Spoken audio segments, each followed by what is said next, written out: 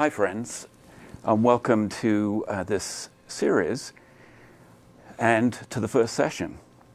I'm sitting here in St. John's Cathedral in Denver in Colorado with a group of friends, and you've had an opportunity in the study materials to already read the first essay written by Phyllis Tickle.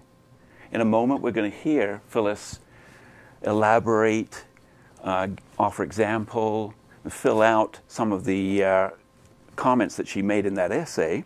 And then after 10 minutes with Phyllis, we're going to move into a group conversation in which people will have an opportunity to speak with Phyllis and to explore further the issues that she is raising in this first session. So right now I just want to let you know who's here in the circle with me, and the names of the small group, which might be similar to the size of a group that you have in your congregation, maybe smaller. Small groups are typically 8 to 12 folks. Well, we have 6 of us in the circle today. And here is Kim, China, and Phyllis. My name is Tim, and this is James and Caroline. And as I said, we're sitting here in the library of St. John's Cathedral in Denver. So enough introduction. That's where we are, that's who we are, and you'll find out more about us as the conversation proceeds over these 6 sessions. But right now, I'm going to ask Phyllis to offer her first 10-minute exploration on this first topic. Phyllis. Bishop Mark Dwyer, who is at Virginia Theological Seminary, is famous and much loved for a number of things, but none perhaps more pertinent to what we're talking about than his oft-repeated comment that to understand what's happening in the church, you have to understand that about every 500 years we feel compelled to have a giant rummage sale, and we're having one. And he's absolutely right. The rummage sale is the 300-pound gorilla in the living room. Now, whether you call it a rummage sale or you give it a more, and obviously he's jesting, or give it a more elaborate or academic name, the truth still is that about every 500 years, that part of the world that is Latinized, that is, that received its Christianity through the Latin language, or that received it from those who had received it from the Latin language, or who had been colonized by those who had received it from those who had received it, however you extend it. Latinized Christian, the area in which Latinized Christianity holds influence, for some reason, every 500 years goes through a huge upheaval. And that upheaval is across every part of life. It's not just the church itself. It's everything in the culture that goes whoopee and then comes back down, that goes through a rummage sale. Which is to say that if you go back 500 years from where we are right now, you hit the Great Reformation. And if you go back 500 years from that, you hit the Great Schism in 1054. 500 years before that, you hit the Great Decline and Fall of the Roman Empire. And if you go back 500 years before that, you hit, the Great Transformation, the change of the era. So we do this thing. Now, why we do it, nobody really seems to know. It just is consistent. If we had a good rabbi here amongst us today, we would also note that it's a Judeo-Christian phenomenon. That is to say, if you go back 500 years from the Great Transformation, you hit the Babylonian captivity and the end of First Temple Judaism, the coming of Second. And 500 years before that, you hit the end of the Age of Judges and the coming of the Davidic dynasty, out of which Meshach was to come. So for some reason, whether it's inherent in our culture, inherent in our language, inherent in our faith, who knows, we do this thing. And Mark Dwyer is absolutely right. We are doing it again. And when we become unsettled about what's happening to the institutional church, when we become unsettled about what's happening to some of our young people and some of our older folk also, we are consoled, I think, if we take the long lens of history. And that's what I hope we do here in our time together, is look at the long lens of history. Yes, there's some frightening things that happened. You better believe there are. Because each time we go through one of these things, everything changes. The one we're going through right now is called the Great Emergence, but the one we are most familiar with historically is the Great Reformation, because we were taught that in high school and in college.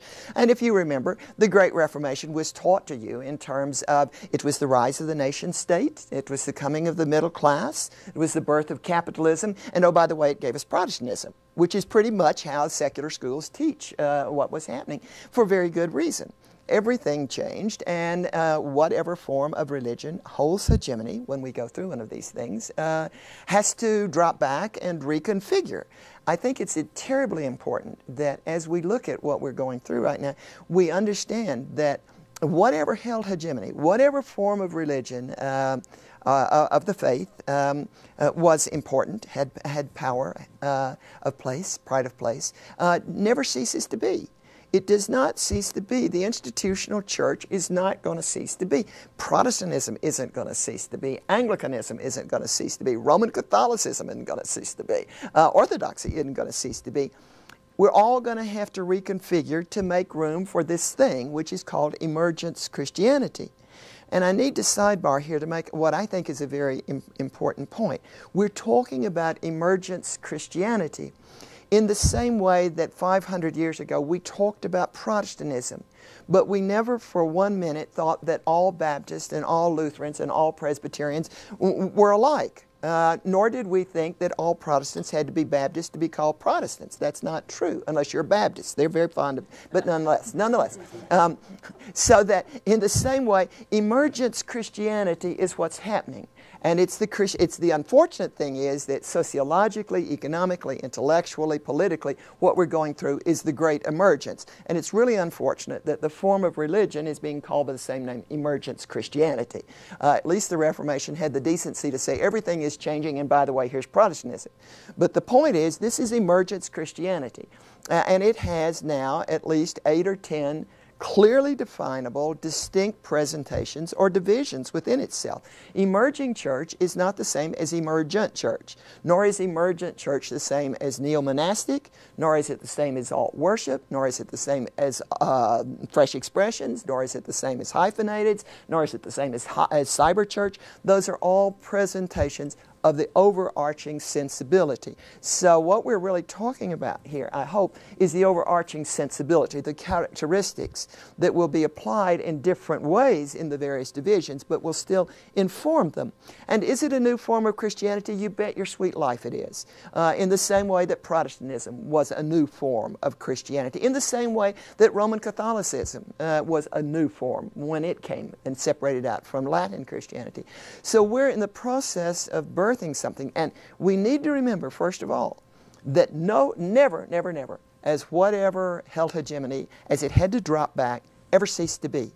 The second thing is the faith has always spread geographically and demographically after every one of these upheavals. And the third thing is that there's a central question every single time that is the same question. Every 500 years we ask it all over again. And that question is, where now is our authority? What gets lost in the shuffle is who makes the rules. Now, emergence Christians, by definition, and some of you are, so you know, are really unhappy about hierarchical things like rules, so they don't like to have me say who makes the rules. They would prefer to say, who's calling the shots, or where are the parameters, or something. But ultimately, when you get right down to it, the question is, where now is our authority? And when Luther came along 500 years ago in the last brouhaha, the last Rummage sale, the last tsunami, when he came along, he, for very good reasons, had to get rid of the established authority, which was the Curia, the papacy, and the magisterium.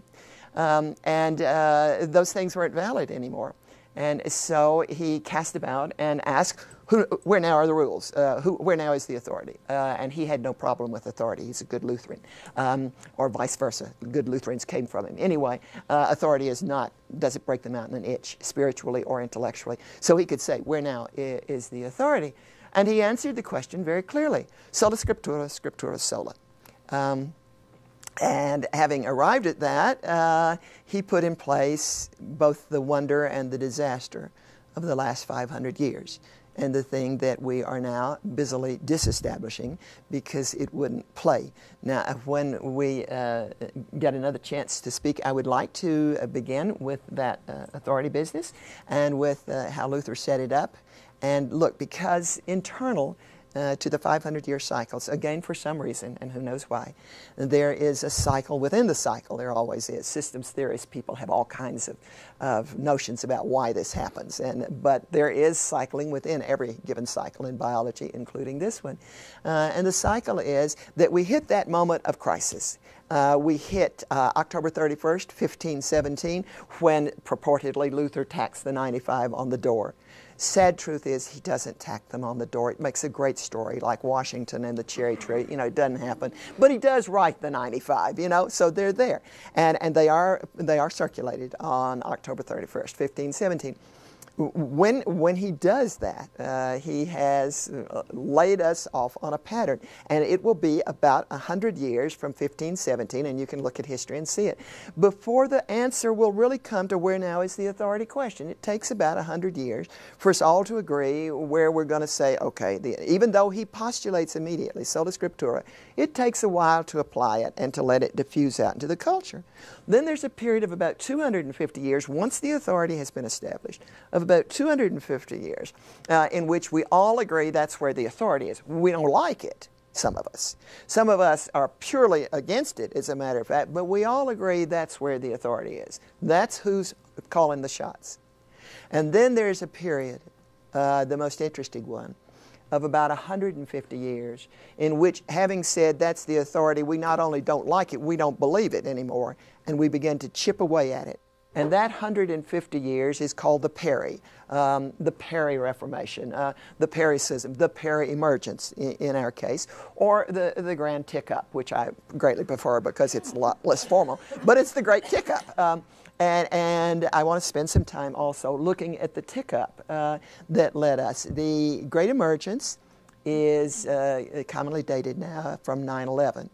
Which, as an observer, I had some trouble with originally. It seemed to me it was a fairly parochial dating for something so significant, because we need to be very clear that Emergence Christianity is all over the Latinized culture. It's not, it came to the United States last, interestingly enough, or it came to the North American continent last. Canada is, I think in all fairness, right tracking along pretty much with us. But in Africa, it's known as Amahoro.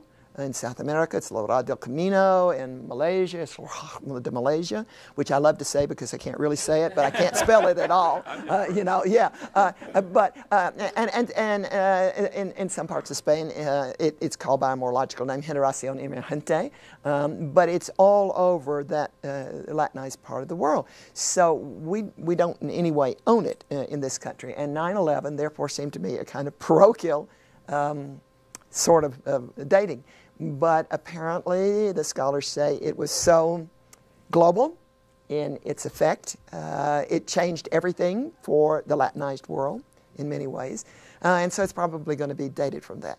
And the Peri-Emergence, right on time, or the tick-up, can be dated from 1842, which means that the 150 years holds were, you know, scarily on point.